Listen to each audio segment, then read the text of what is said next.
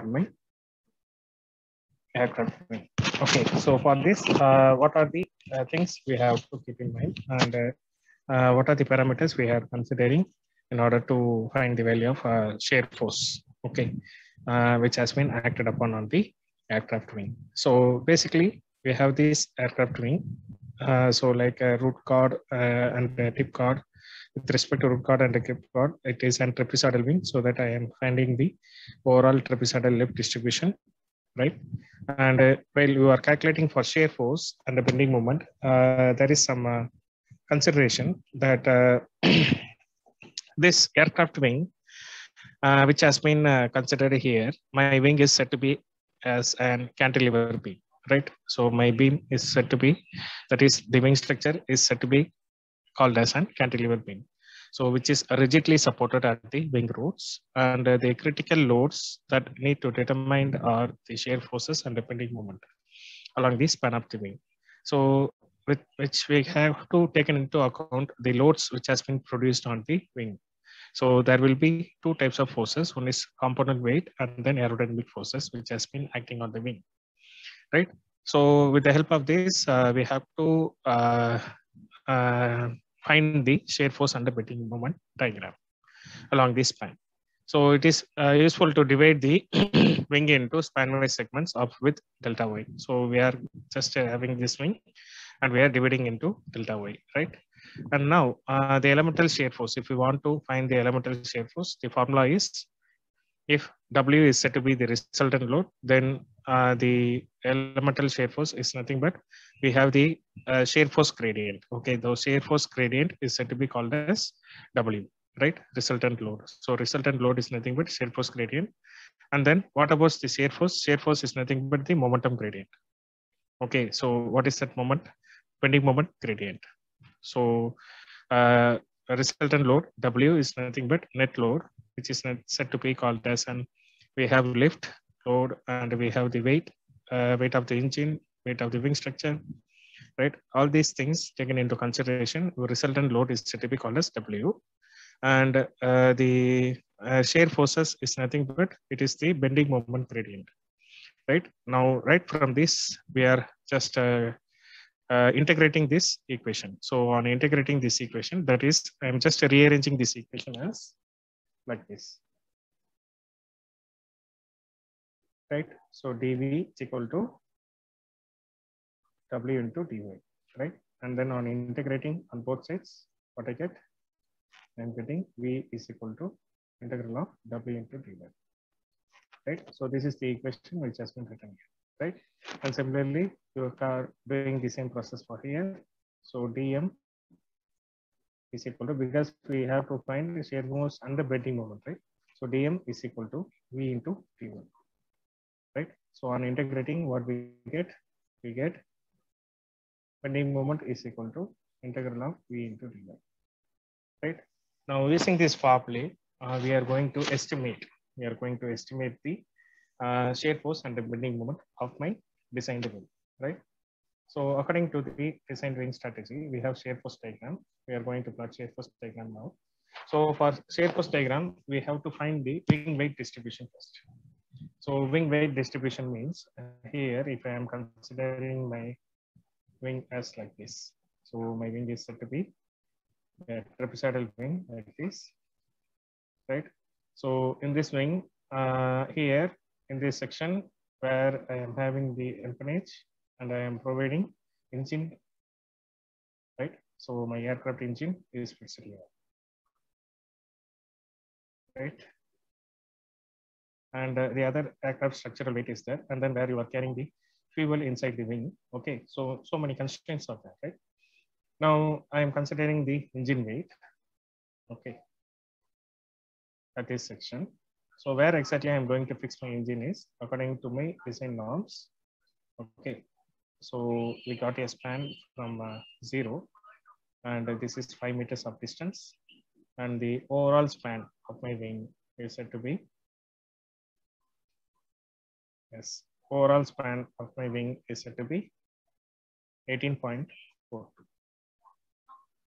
right? So this is my semi span of wing. So as such, We are just considering only the half wing. So for that half wing, okay, you are just finding the wing weight distribution. So the formula for finding the wing weight distribution is nothing but 0.05 W naught. Okay, so W naught is nothing but the overall weight of the aircraft. So we can also formulate the weight of the wing using the distribution. So what will be the weight of the wing in terms of distribution? It is nothing but 0 to b by 2 k into y squared dy. So here this value of k is nothing but the weight coefficient. So the weight coefficient for the pre-calculated values of wing which carries single engine is having the influence coefficient or weight coefficient as k is equal to 17.9.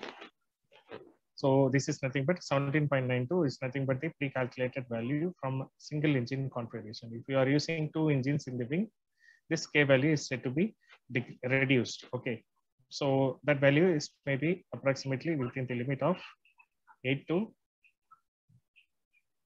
10.9. Okay, for two engine configuration. So that will be for two engine configuration. Okay, so that the weight of the wing distribution may differ. Okay, so the weight coefficient may differ if there are two engine. But for single engine, this is the weight distribution of the wing weight distribution. Right. Now we have to find the engine weight.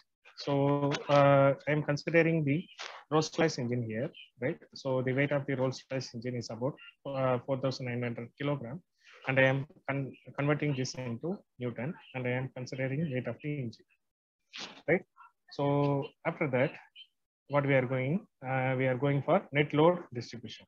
So this is the term W. So we have to integrate this W, right? So that is the formula of shear force, which I have mentioned earlier. So V is equal to integral of W into dy, right? So here we have to find the net load distribution now. So it is nothing but lift minus weight of an engine landing gear structure. So that is, if you are carrying landing gear, so in few aircraft, a landing gear has been carried inside the wing, where engines were not present. Okay, so the engine will be found in front end or in the rear end. Okay, so for that cases, we will be using landing gear. So landing gear has been carried inside the wing, right? So that you are to consider the landing gear. So in your aircraft, okay, you have to see this particular section and you have to work it out properly, right? For my aircraft, only engine is present in the wing, so no landing gears. So landing gears are available in the fuselage structure. So while we are calculating the shear force and the bending moment distribution inside the fuselage, we will be considering this part as a different. Okay, right. Now we have the lift equation. So according to me, what is my lift equation? So my lift equation, this is my lift equation, which has been already estimated, right? So in this, I'm just multiplying this 35036.54 into this 1 and 0.04. And I am making this equation as like this. After multiplying, okay, I'm having this lift equation like this. So this is my lift equation. And then minus of weight of the engine. So only weight of the engine is there. So in my structure, so I'm considering 48069 as an engine weight. Okay, and I can subtract this. Okay, so we can still elaborate this equation as W is equal to, can you subtract and tell me the value? So 35036.54 minus 48069. So what is the answer? So you 13032.46. Okay, and then we put together have the another term as minus, so minus 1401.462. Right. So this is your weight distribution, which has been considered for 0 to 5. And here you can feel the weight as negative. So up to 5 meters. And then after 5 meters, there is no engine weight. Okay, only the wing structure is present. So you will be having only the lift equation then.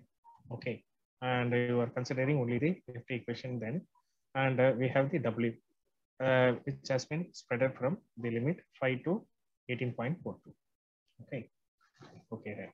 Now, after this net load distribution, okay, we are going to calibrate the shear force now.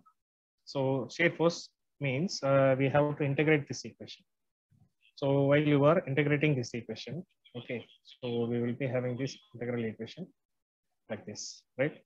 So while you are performing some integral steps here, okay, you will be having this equation, okay. That is, we have to doing the integration process. So we have the rearrange the equation like this. So here I am going to find the value of v as, so integral of this w. So I'm doing this integral step. I am having minus 13032.46 into y, and then we have another y. Just you are integrating this step, you are having minus 1401.462 y square divided by 2. Now we can write this v equation as minus of 13032.46 y minus of, so what is this answer? So 100.731. Okay, so this is your shear force calculation up to span number 5. Okay, that is from 0 to 5. And afterwards, we will be having the span equation like this. So for your next limit, okay, we will be having this W equation. That is your second equation of limit. And for this, what you are going to do, you are going to integrate this step. So y, and then this y becomes as y square. Okay, so this y becomes as y square. So we are having this shear force equation now. Now, what we are going to do is we are going to calculate the shear force diagram with the help of these equations. So there are two limits for calculating the shear force. So one limit is nothing but W, that is V is equal to minus 13032.46 into Y minus 700.731 Y square. So with the help of this, from 0 to 5, you are computing this result. And after that, we are going for 5 to 18.42 as the shear force with this equation, right? We are going to use this equation for this limit, and we are going to use this equation for this limit, right? And we can calculate it directly through the Excel sheet, right? So we are going to plot shear force diagram now. So first of all, we need the semi-span distance, right? And secondly, we have the shear force equation like this. So V is equal to, there are two equations. So minus 13032. So these two equations has been used, okay, for the terms which we have been expanded, and we will be going to find the solution for these two terms, okay. That is two shear forces has been find out for two limits, okay, right. Right. Okay, now we can use the equation same here, and we will be having span here, right? We will be having semi-span. You need the semi-span distance now. So as per that, we just copy and paste this semi-span details from your previous sheet, that is lift force distribution sheet.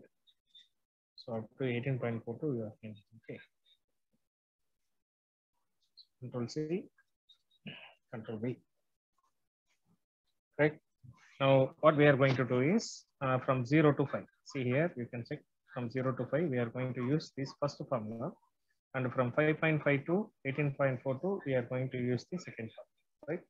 So what is that? Is we have minus 13032.46, okay, and then multiplied by y. So what is your y? This is your y, okay, and then minus 700.731, okay, 700.731 into open braces, okay. So we got y here, again y here, and then close braces, okay, to the power of square, okay, and press enter. So we'll be getting the answer, and up to 5 we have to check.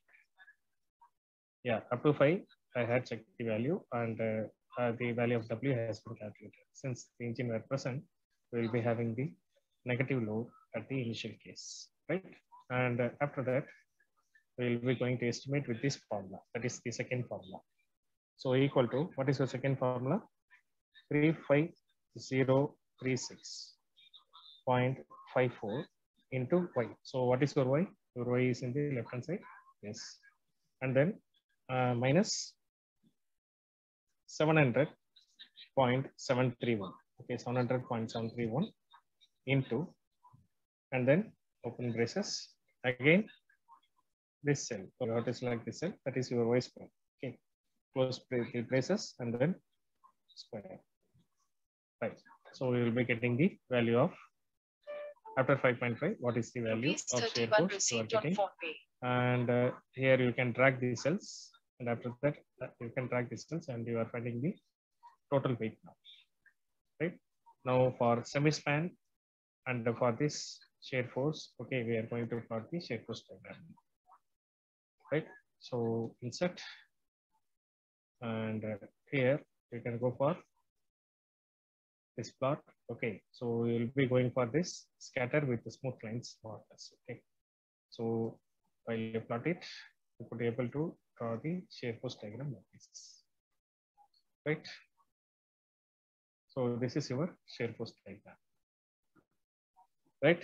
So we will be having the negative weight, and due to the engine, and we will be having the positive weight distribution afterwards, where the weight distribution will be ends with positive at the tip. So this is the shear force variation, where your shear force is increasing at the tip. So as shear force increasing at the tip, what happens to the lift here? So in the lift, you will find that in the tip we have the minimal lift, and in the root we are having the maximum lift. So that we are producing maximum lift at the tip in order to make the shear force at the end as a maximum. So such like as an cantilever beam, right? So we are using the cantilever beam state formula, and we had simplified the shear force diagram for the particular. And I am confined that when engine is present, okay, we have to make the shear force diagram as positive, and we had done this one. Okay, so this is your shear force diagram. So I can just edit the names here. So this is your lift distribution, and this is your shear force distribution.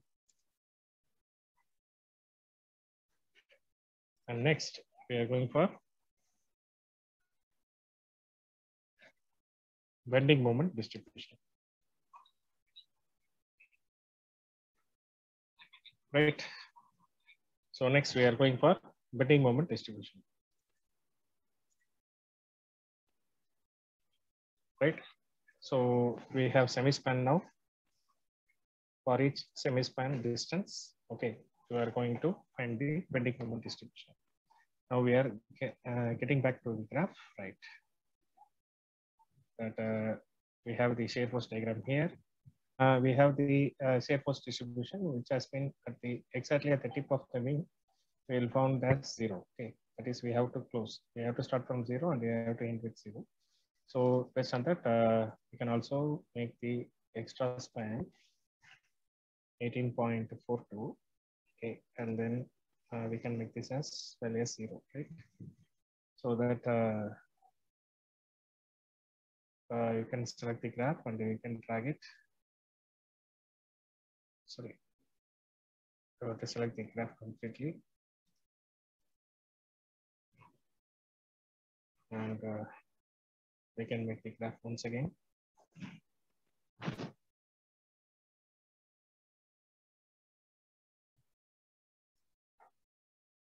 So insert scatter plot. Yes, we are getting the result. Okay. Right. So these things you have to map properly for your own designed aircraft. Okay. So and then bending moment distribution. Now we are going to find the bending moment distribution. So for this, we have to work it out. So here we will be having the, you are going to integrate this equation. So integrate with the equation with respect to y, right? So on integrating this equation with respect to y, what we are getting, that is moment m is equal to, so this is your first limit equation, that is for 0 to 5, you are doing this process. So here minus 13032.4. Okay, this y becomes as y square by 2 and minus of 700.731 we got y cube by 3. Okay, y cube by 3.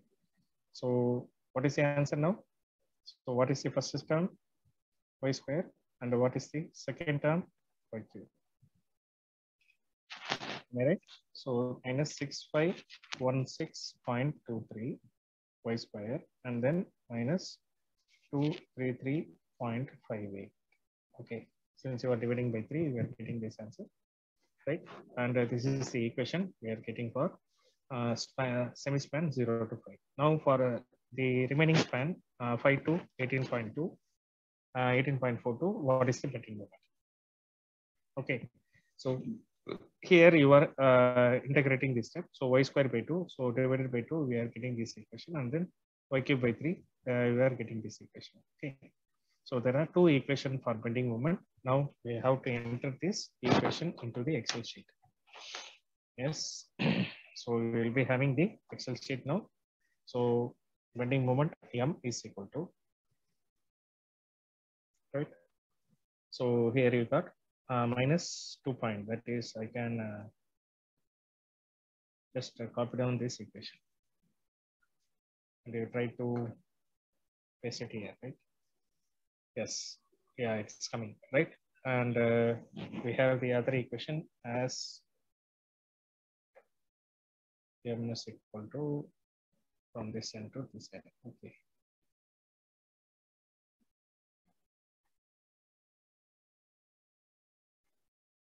Yes, now I am giving two equations,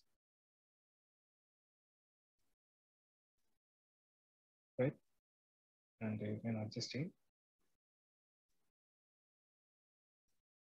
And you can highlight the cells. And what is your semi-span? So just copy down the semi-span alone.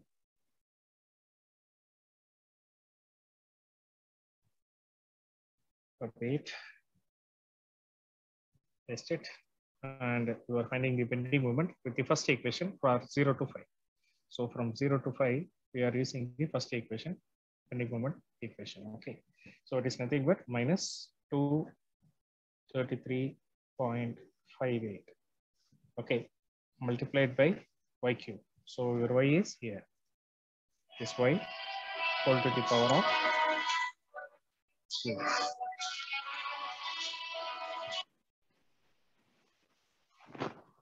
Okay, and then we have the other term as minus of 65. Okay, 6516.23. Okay, multiplied by, again same semi-span. Okay, multiplied by square. Okay, so to the power of square. So we are getting the answer as 0 here, and up to 5. Okay, you will be using this formula, and you are estimating the bending moment now. So after finding bending moment, what is my bending moment distribution for the remaining span? Okay, so I'm using the second equation now. So equal to 17518.27 into y square. So y square means this is y, and then close the braces, square. Okay, and then minus 233.58. Okay, multiplied by, and then yeah, and then same cell. Okay, and then cube here, right? So to the power of cube, right? So you are getting the answer of bending moment, and when you just drag it for the whole, you are getting the same answer, but you are putting 0 at the end. Okay, you are putting 0 at the end, right? And yes, now we're just plotting the graph now. So insert,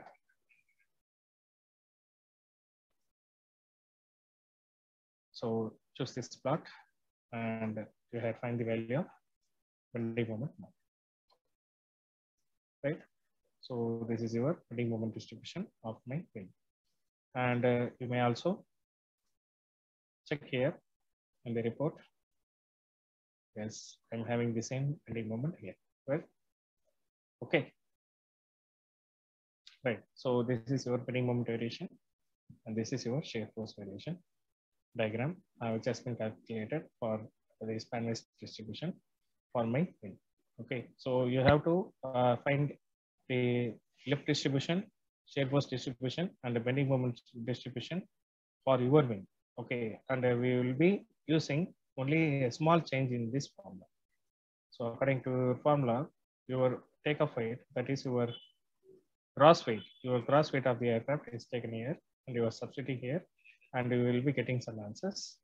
And you will be having your weight distribution, right? So engine weight. So engine weight, it depends on the configuration. You will be having your own engine weight. So this engine weight should be different.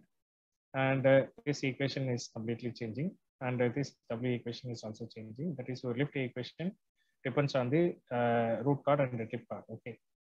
So you may know this equation. And if your wing is set to be trapezoidal, we are going to use. Otherwise, what we are going to do is here you are going to put the value as lambda as 0 here. That is lambda is equal to 1 here. So if your wing is not set to be a tapered wing, then you are just putting the 0 here. So as 1 minus 1 becomes 0, so this term becomes 0, right? And your LR is set to be the overall lift. That is root lift is set to be called as an lift produced throughout the wing. Okay, so if tip wing is considered, okay, you will be having this LT. Okay, the equation is completely different, right? So after this, your experiment number 2 has been completed. So this is your experiment number 2. So you have to make this tabulation. What you have to do is you have to edit all the values of shear force and the bending moment. Just drag and paste your values from the Excel sheet. And from the Excel sheet, you just copy and paste your graph sheet here, right? And in bending moment, you have to paste it, your graph in the bending moment.